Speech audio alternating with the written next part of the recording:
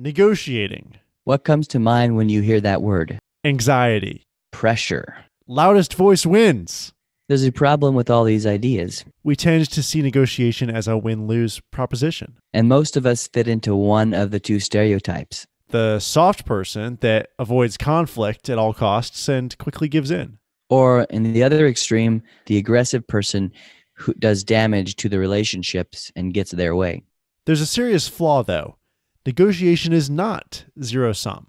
Someone doesn't have to lose for the other person to win. This week's book proposes a better way to handle conflict. Separate people from the problem and focus on interests, not positions. Invent options for mutual gain and insist on objective criteria. Let's dive into getting the yes, negotiating agreement without giving in.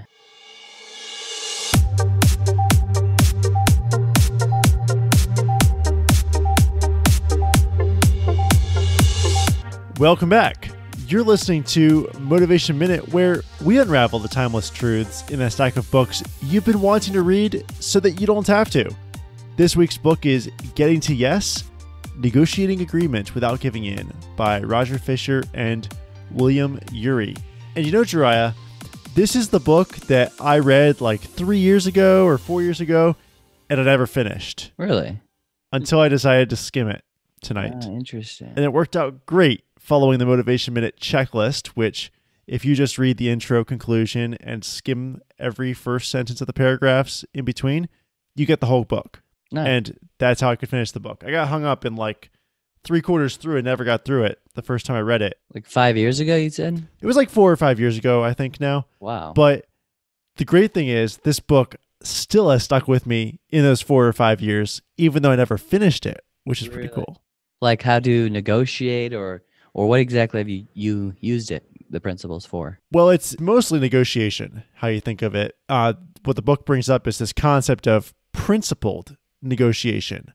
So we brought up in the quick summary that there's like the soft and hard negotiator types.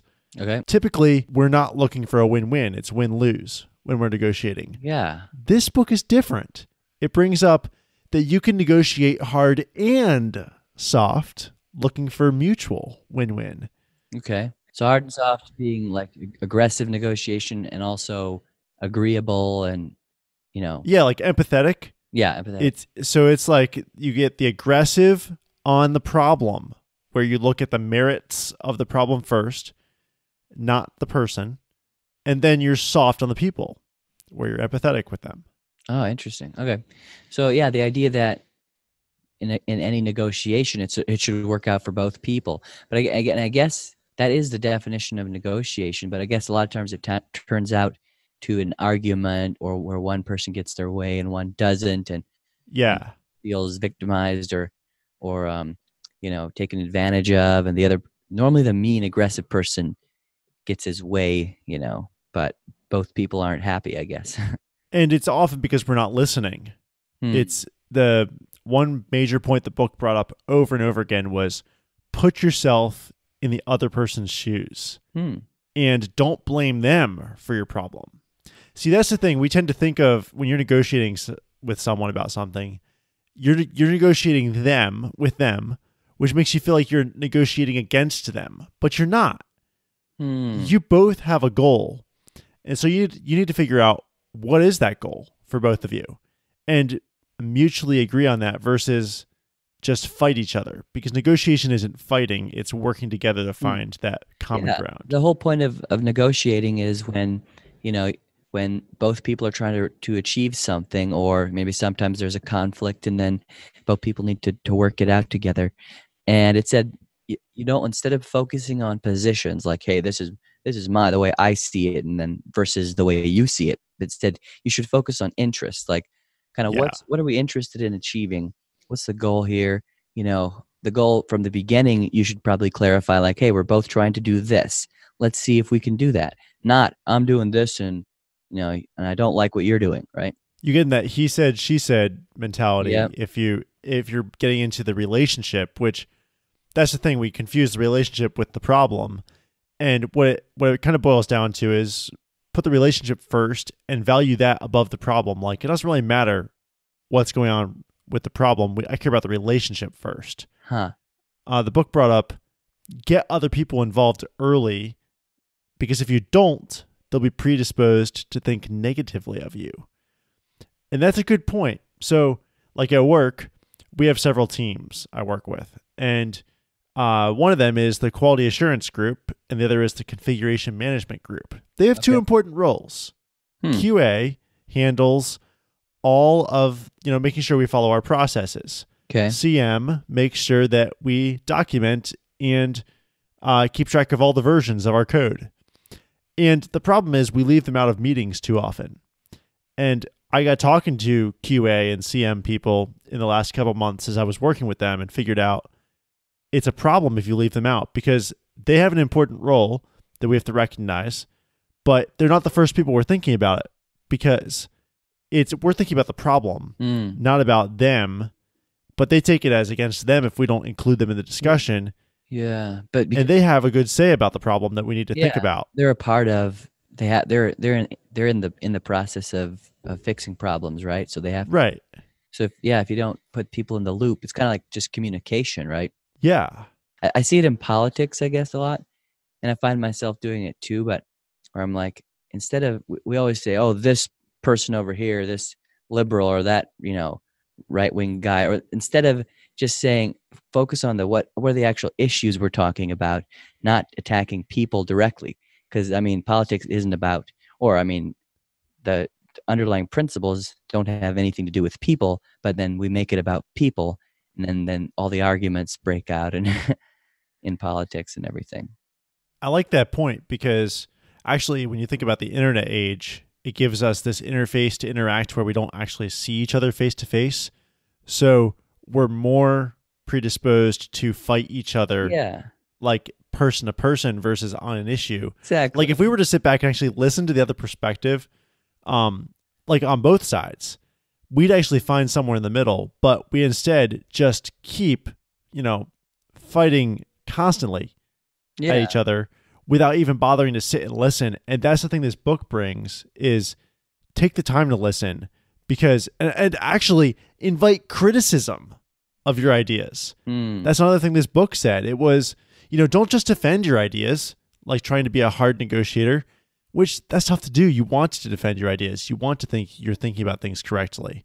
But it's more like, don't worry about solving everything in one fell swoop. Come up with a draft solution to both of your problems, have you mutually critique it, and then improve it piece by piece. Yeah, it's that arguing over positions is completely ineffective, and it endangers the ongoing relationship, and it never works. You never win somebody. I realize, though, by logic, like by just purely by logic, giving all the facts. These are like, that doesn't convince people. Like we talked about in other books about the emotion of, you have to somehow create an emotion. Doesn't matter what you say. It's like you got to create a connection and create that feeling, and that's how you sell or negotiate, and not by listing all your facts and then arguing. Right. And people are more likely to listen when you listen to them, or they're more likely to feel that emotion when you actually hear them out. When you listen, even if you don't agree with what they're saying at all, I think I've realized that I need to just listen anyway and let them finish all their points and be like, hey, yeah, those are good points, hey, maybe, but what about this, how about this perspective, And that was a tool the book brought up, using questions to reflect back what they're saying, because you don't have to agree on everything.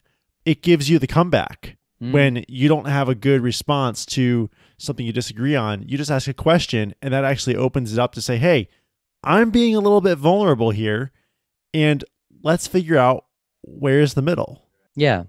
Another point I really liked in this book was this principle called BATNA, which stands for Best Alternative to a Negotiated Agreement. And what is that? Well, it's kind of like, you got to think about your edge cases. Like, what if I don't get what I'm negotiating for? This is the thing we don't like to think about, because we want to stay in control of the negotiation. But the thing is, if you have a better alternative to your negotiation, that actually gives you extremely good negotiation power. Like if you have a backup plan that's really good. Okay. You ever had that happen? You mean where, like, let's say it gets to a point where they're just like, nope, we're not interested on you, instead of just like being stumped, Fighting back. or fighting back, or being stumped, like, oh, I guess this, like, to actually have more options available, kind of, or like more. Yeah, like that. Or, walk away knowing you have a better idea, or you have a very good alternative that you could pursue instead. Okay. So wait, so is that for the point of having another reason, or is it basically, well, I guess having another option available, or not putting too much stake and caring too much about the problem will make you more relaxed or confident? That's a lot of it. So if there's less stress in the whole situation, then there's a lot less pressure to get it right the first time. So that'll make you more successful because you have more leeway. Yeah, that makes perfect sense, because I've found that if you're doing something where you just care so much and you have so much stake in it, in an argument or in a debate or something, or in anything, if you care so much, then that's going to make you really tense, and it's going to make you not be calm and collected, and it's going to actually make you not get what you want if you come from a place of need and desperation or whatever. But if you can have that, if you can take it more calm and be like, it's not that big of a deal if I don't end up getting what I want. Even if it is really important, if you can somehow think in your mind, like, okay, I'm going to pretend like it's not as big of a deal. And then I feel like even in sales to the customer, that shows them that you're like, you're not depending on them for all, like, people can sense that if you put everything into this one sale or this one thing, they're not going to want to work with you if they sense that. Because you'll be so pushy because of that. But if you have like a backup plan, like you said, or something, that can definitely help with that, right? Yeah, I had this happen when I was searching for a job, because I had a point where I got my first job offer after my first interview. It was like a week afterward. And I was thinking, I wonder if I should go for this, because I have no other option right now. It was like a couple months after I graduated college. And I'm like, well, if I wait, I don't know what the future holds. If I take this one, now it wasn't really something I exactly wanted, but it was close, sort of, to what I wanted. So I was like, well, maybe that's better than, not having something. Okay. So that was a case where I had to learn the BATNA idea, where you want a best alternative, which my alternative was go for something else by using the same process I had been doing to apply to jobs and to, interview the same way I'd been interviewing, get better at the art of doing it, get better at networking. I chose the alternative. And that was powerful, because later I had 3 interviews over the course of a week and got 2 job offers out of that. In that process, I accepted one of the offers, but because I had 2 offers, that made it a lot more negotiable in my head. Like, I wasn't completely dependent on them at that point. Like, I had choice. And I could make a very educated decision. Really? Yeah. A more educated decision, and it showed them probably, or they sensed it from you, that, you weren't just like begging them, please give me the job. Yes. It's not like, it's not a one-way thing at that point. It's like, well, you'll have to do something to make yours a lot more appealing than this other one I have. And I liked them both, right, in a lot of ways.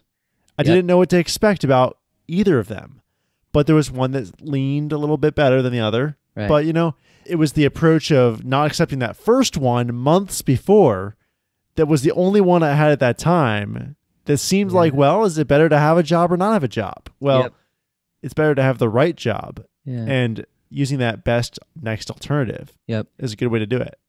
Okay, so my number one takeaway from this book is never yield to pressure. Only yield when the process is right. And stick to your standards. It's a big deal, because I don't like tension generally. For example, if I'm negotiating with someone, like last year when I bought a Honda Civic, that night I couldn't fall asleep for at least a couple hours because my brain was just in this hyper overdrive from negotiating, which is not a thing that's my default. I prefer to be on an ongoing relationship with people that they understand me, or that we mutually know what our goals are, and it's like a very natural thing to have a discussion, not a one-off, someone's going to win tonight kind of thing. I mean, in this book, it's everybody's going to win, but still it feels like somebody's going to win. And you want to make sure you're winning in some way. So what I got out of this book was, don't just give in when you have pressure. Keep it up. Keep encouraged. And then when the time is right, you give in when it follows the process that you've decided is right. Yeah, I'd say that could be my takeaway too. Along that line of, that's one thing I need to work on, is instead of thinking like I need to get it done right now, get the negotiation done. If you sleep on it or take time and talk about it continually, like you said, then you can come to a better deal probably. And, but sometimes people will use the scarcity thing, like, oh, it's only a deal. That's why they have those things where it's like only available today. So people can't do that. Yep. They can't take the time to think about it. That's like, oh, I better. And that's not a win-win unless you desperately needed that vacuum today, but usually you don't. And most of the time, those things are not even, they're fake. They're just a sales thing. Oh, it's only available for this long, and those things can even be negotiated if you're a good negotiator. Like, right. So that's cool. I really enjoyed this book. Even after reading it several years ago, skimming it was a very good experience. You should try skimming this book if you haven't already, listeners. And also, check out our website, motivationminute.com, to see all the books we've covered and that checklist so that you can learn how to skim a book like I did. And leave us a review on iTunes. That would really help us out. Just go to our website and click on review, and we would really appreciate it. So thank you for listening, and we'll see you next week.